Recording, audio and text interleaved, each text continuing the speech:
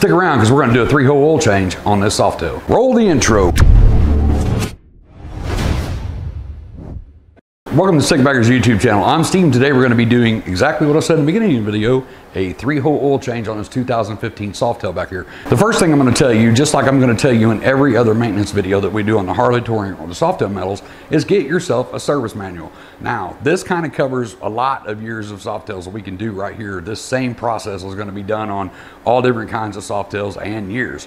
But to make sure that you get the proper torque specs and the proper oil amount levels and all that stuff, how to check it on the jiffy stand, off the jiffy stand, standing up, hot, cold, get yourself a service manual for your bike. They're readily available online. You can search, like for this one, 2015 Heritage Softail Service Manual PDF. Guarantee you one's gonna come up. It's gonna be free. It's not gonna be a $150 book, but it's gonna be a PDF that you can download to your phone so you have it out there while you're working on your bike, a tablet, computer, whatever. So let's get the camera over to the workbench and I'll show you the stuff that you're gonna need to get this job done. So to go over some of the basic tools that we're gonna need to do this job, like I said, a lot of this stuff can be purchased on Amazon. I'll put the link down in the description and take you over to the tool if you need to purchase it. We're going to need an inch-pound torque wrench and a foot-pound torque wrench. If you are just doing this in your garage on your own bike, there's absolutely no reason why you need to go out and spend $150 to $300 on a torque wrench. Buy the ones off of Amazon. I use these here in the shop for the last 4 years. Absolutely no issues out of them, and they have a great price on them. We do have the Amsoil V-Twin kit. The V-Twin kit is going to come with 4 quarts of Amsoil 2050 synthetic oil. It's going to come with an oil filter. Inside there will be an O-ring for your plug taped to the inside of the oil filter box. Now, if you buy the Amsoil kit, you're not going to get an O-ring for the transmission or the primary. That's not part of the kit. That's just the oil kit, so you get an O-ring. But we're doing a 3-hole oil change, so we are going to need to pick up a couple of more O-rings, and you can get those on Amazon as well. Pack of 10, pack of 50, pack of 100 if you want. Always good to have an extra derby cover gasket on hand when you're doing this. The derby cover gasket can generally be reused a couple of times before it needs replaced, but they are cheap. You can pick these up on Amazon as well, but you can also get them from your dealership. Of course, you're going to need some towels to clean up your mess. You will need an oil filter socket. As you can see, this one here has a hole cut out of the side of it. You're going to want to get one of these for the Softail because where Harley put the crankshaft position sensor is right there. You're going to need to sneak this edge around that sensor and get it onto the oil filter. And of course, you're going to need an extension. A wire brush to clean up your plugs. You're going to need a Torx 27 wrench. You're going to need a 3/8 Allen wrench. I prefer the one that has a normal Allen wrench on one side and the ball on the other, and we'll get to that here in just a little bit. You're going to need a pick or a pocket knife or something like that to pick the old O-rings off. Here's a little pack of O-rings that I actually purchased from Amazon. You're going to need a 5/8. You're going to need a Torx 27 socket. Pick these up on Amazon. I'll link that down below as well. You can pick up the whole funnel kit for pretty cheap, and then you can pick these up at Walmart or Amazon, wherever you shop. These little things that can measure fluid, because later on we're going to have to dump fluid out just a little bit so we know exactly how much is in the quart, and then that'll help us when we're putting it into the bike. So quickly, before we start draining a bunch of fluids, I'm going to show you where the 3 plugs are to actually drain the fluids. So bear with me, I got the camera off the tripod, so we're a little bit shaky here. To find the oil pan plug, you're going to go to the rear foot peg. We're going to go straight down underneath the rear foot peg. Right there, that's going to be your oil drain plug. That's a 5/8. So to find the transmission drain plug, we're going to go underneath the bike in between the shocks. Right here, these 2 canisters are your shocks. Hopefully, right up in the middle, we can tilt this camera up in here where we can see it. So right there between the 2 shocks, that's another 5/8. That's going to be your transmission drain plug.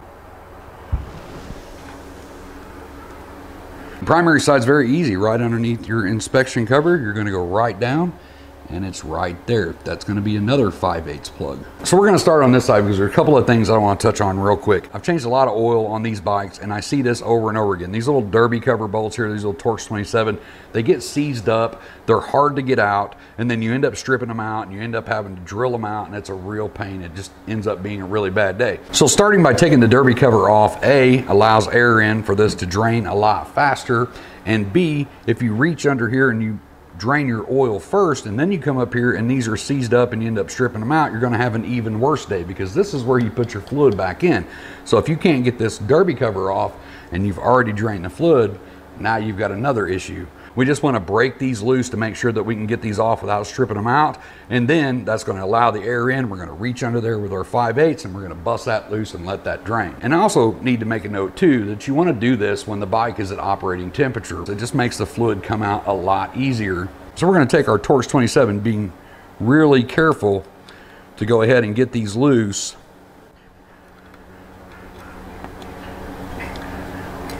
Now we have these loose, we can back these out to let that rubber seal in there break loose so we get air in there.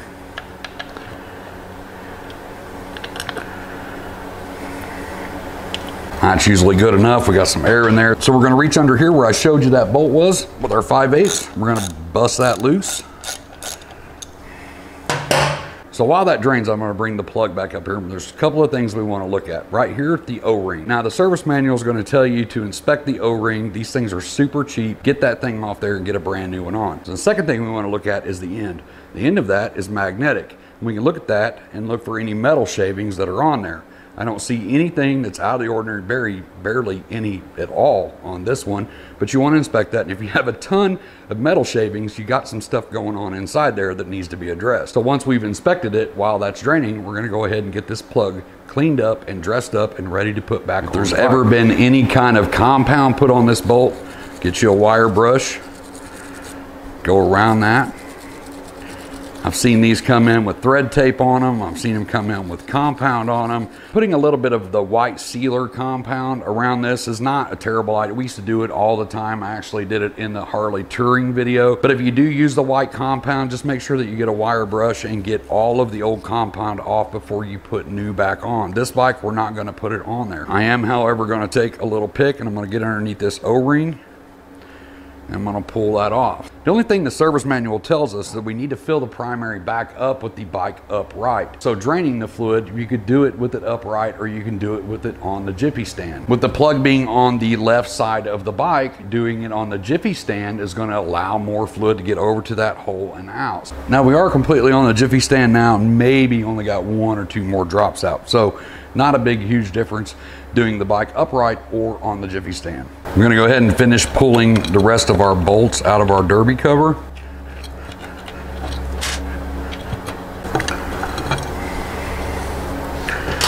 On the back side of the derby cover, we're going to take a towel and we're going to clean all of this oil up if there's any oil on there. This is where you're going to want to inspect your O-ring.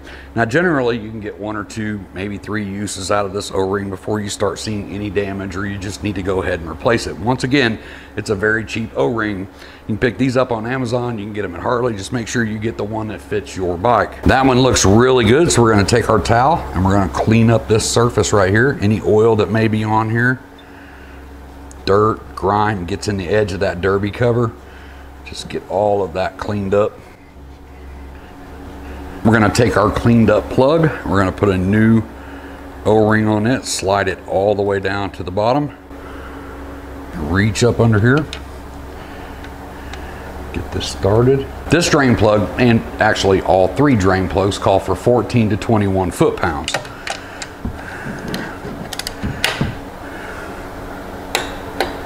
So one thing I just want to touch on real quick too when we're talking about torque wrenches, because this drives me insane. I see it on YouTube all the time.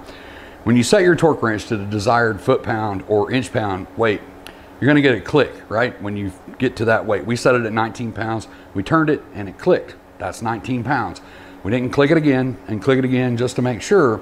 We clicked it 1 time at 19 pounds, not 2 or 3 more ugga-duggas just to make sure, because every time you do that, you're actually turning that bolt just a little bit. So 1 ugga-dugga and be done with it. So our primary calls for 32 ounces wet.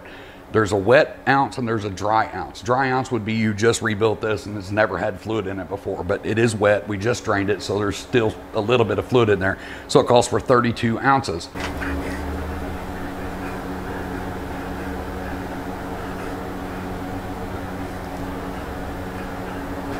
Once we have it topped off, we're going to take our rag again and make sure that we clean up all of this oil. That funnel still gets a little bit of oil on this lip, and when you pull it off, it kind of drips down. So just make sure that you clean all this up.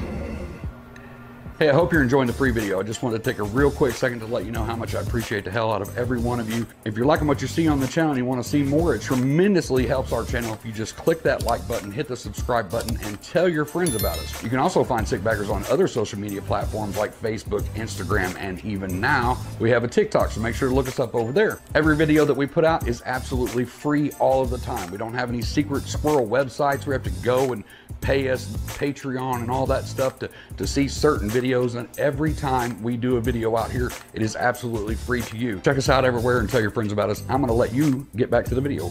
So at this point, we wanna put our derby cover back on. We're gonna put the 5 bolts back in, and before you ask, there's no blue Loctite on these. The service manual doesn't call for blue Loctite. We're just gonna turn these until they touch, because there's a very important star pattern that these have to be torqued in. These get torqued to 84 to 108 inch-pounds, not foot-pounds, inch-pounds. So the star pattern we're going to use is 1, 2, 3, 4, 5.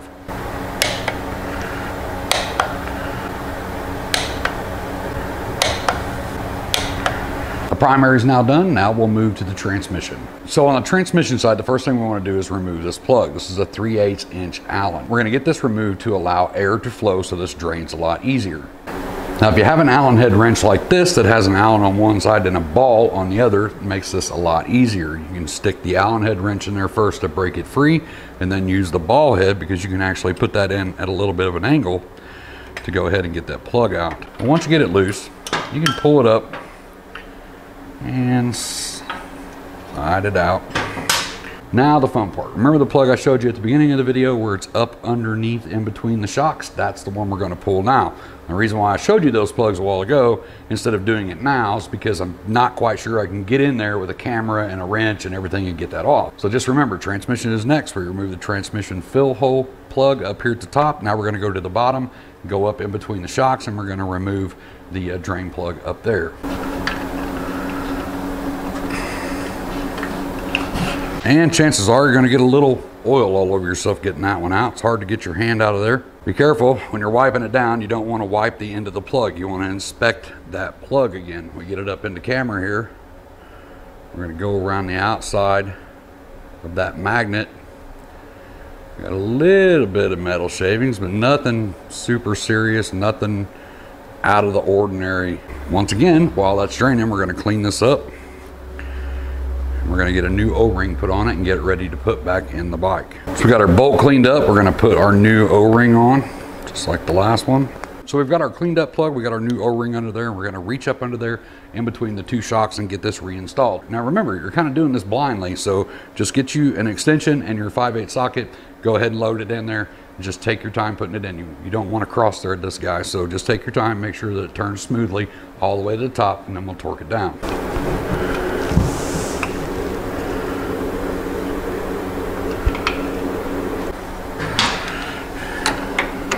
1421 foot-pounds, 1 ugga-dugga. So our transmission on this bike calls for 28 ounces. This is 32 ounces, 1 quart. So what I've done is taken 4 ounces out and poured it into this, which leaves us 28 ounces in here. Just makes it a little easier than pouring and stopping and pouring and stopping. We know that we have 28 ounces in this quart now. So filling the transmission, you need to do it on the Jiffy stand. If you look at the marks on the dipstick, it just has an F and an A. A is going to be at the very bottom, it's going to be add, and then you're going to have F. You got a very, very small tolerance where that oil needs to be. So what we're going to do is put about 26 ounces in there, and the way to check it, you don't just drop it in there, you don't tighten it all the way down. Service manual tells us to put the dipstick in, tighten it till the rubber touches, but do not crank it down. At room temperature, we need to be between add and full. So we're going to start with 26, test it, and then go from there.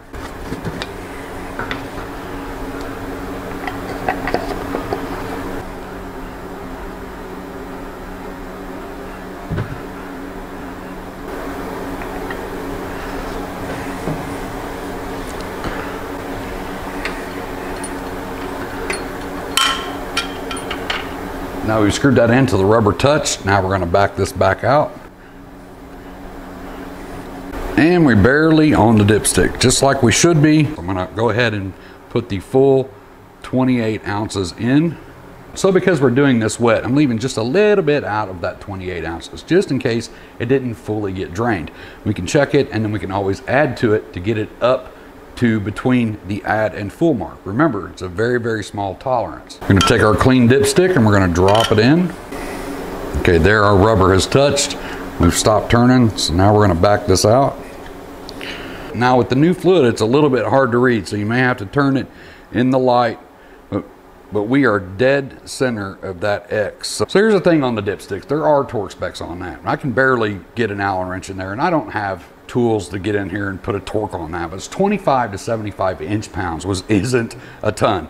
So I wait till the rubber hits, and then I just give it an extra little turn till it's tight. There you go. So now we're in the home stretch. All we have left to do is the oil, and that one's pretty simple. Right up here at the top, you're gonna pull your dipstick out. You're gonna get that guy out of there, get that wiped off. The oil drain plug right underneath the rear foot peg, straight down, and you'll see it right there. We're gonna pop that off and get this draining.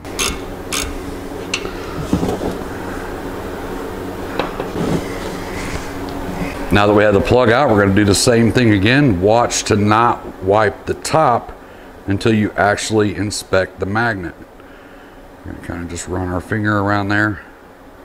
No metal shavings whatsoever on that one, so that's good. If you buy the Amsoil Twin Cam kit, inside the oil filter is where your O-ring's going to be. We're gonna get our plug cleaned up, and once again, if there's any sealant on there, you're gonna take your wire brush and clean that off. We're gonna put our new O-ring on.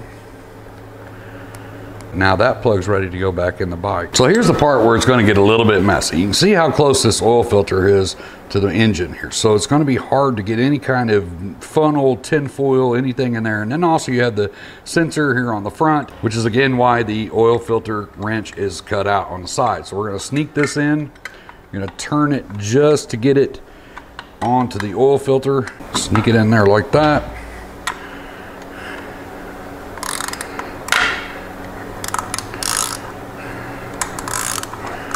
Gonna break this loose, and this is where you're gonna get a little messy. Now when I get it loose, oil's gonna start coming out. It's fine, we're just gonna have to clean it up. But I'm gonna turn the wrench and get the wrench out of there. Go ahead and take this off by hand. Spin it, flip it up like this, put your finger in it, and pull it out. And as you can see, we lost oil in there. Make sure you got a towel underneath your bike too, so it doesn't go all over the ground or concrete. Now putting the oil filter back on, I see a lot of people do it a lot of different ways. Always take some fresh clean oil and lube up the O-ring that's on the back side of this. Now I see a lot of guys either dump a little bit in there, roll it around, let the oil saturate the oil filter. You obviously cannot fill this up and then stick it on there. You're going to pour it all out. The service manual doesn't tell us to put any oil in there, so you're just going to lube up that, slide this into place. Once the rubber on the oil filter has came in contact with the flange back there, you're going to want to get your hands good and clean, because you don't want to put a wrench on this, but you're going to give it about a 1/2 to 3/4 of a turn with your hand to seal it. And that's pretty much it. The biggest thing is rimming that rubber O-ring on that new oil filter with a little bit of oil. Like I said, it's gonna give it a better contact surface back there. Plus it's gonna keep it from seizing up the next time that you have to take that oil filter off. And the other most important thing is don't put the wrench on that and crank that thing down. Once the rubber makes contact, 1/2 to 3/4 of a turn by hand and stop. All we have left to do is put the drain plug back in. You reach up under there and get that started by hand. It's very important to start these drain plugs by hand. You don't want to use power tools or even a ratchet. You want to be able to feel it to make sure that it's going in and not cross-threading. Once again, 14 to 21 foot-pounds. So now we're adding oil back to the bike. It'll say fill, and I'll have a pretty big chunk of plastic up there, and then over here it'll say full hot. On the back side it says check on side stand. The service manual tells us to initially add 2 quarts, so that's what we're gonna do. We're gonna speed this up, we're gonna get 2 quarts in here. So the service manual tells us to initially put 2 quarts in the bike. So we're just gonna speed this up and get 2 quarts in here. So now that we have our initial 2 quarts in, it tells us to do an engine oil hot check. So we're gonna put our plug back in, we're gonna fire the bike up, we're gonna let it get to operating temperature, and then we're gonna check it again. And from there, we're gonna gradually add that 3rd quart until we're at the top of the hot mark. So here's a little bonus tip for you though. If you're getting a lot of blow by, we talked about this when we did the install of the Trask air cleaner. If you're getting a lot of blow by, which is oil that comes up here through these banjo bolts and it's supposed to be put back into the motors, an EPA Harley thing, and it's supposed to be reburnt and all that good stuff, and it generally doesn't do that great of a job of it, and it starts getting oil dripping down on your motor and blowing back on your exhaust. You've been out on hot days and you've kind of been riding it pretty hard, and you come home and you see oil dripping down on there. It's because you're right at the top of that hot mark. Actually bring the oil level down just a little bit and you won't have that big of an issue with it. So what we're going to do is bring it up to about 3/4 on the hot side.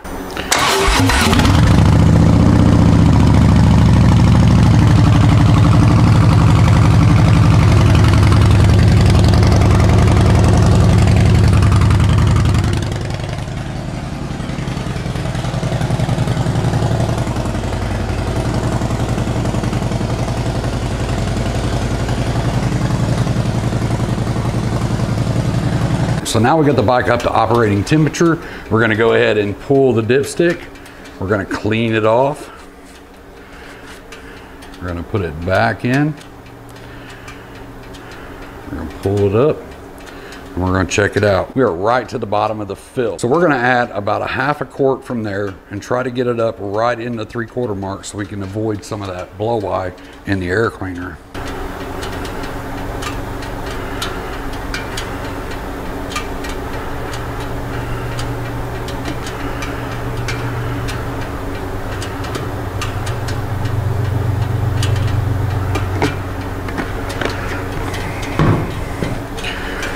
Wipe our dipstick, put it back in.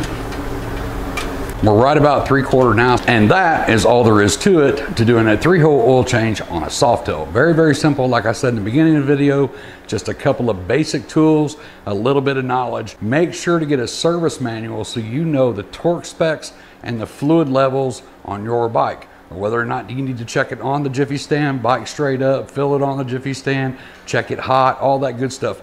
All that information is in the service manual. Now, even though we did this on a Heritage, you can take this exact information and apply it to other Softail models. But that's where that service manual is going to come in handy to let you know your torque specs and your fill levels and all that good stuff. So make sure that you download a service manual for your motorcycle if you plan on doing any wrenching whatsoever on your bike. I hope this video helped you, and if it did, don't forget to hit that like and subscribe, but also leave a comment down below. Let me know what you thought about the video. Actually, we did one on the touring models, and now we've got one on the Softail. The touring model video is actually our #1 watched video on our channel. So let me know in the comment section what you thought about the Softail 3-hole oil change. A little bit different than the touring models, but not too bad. Just a little bit of service manual stuff, torque specs, oil levels, all that good stuff. If you have any questions at all on this, leave it in the comment section down below. I'll help you the best that I can. I'm gonna go get myself cleaned up.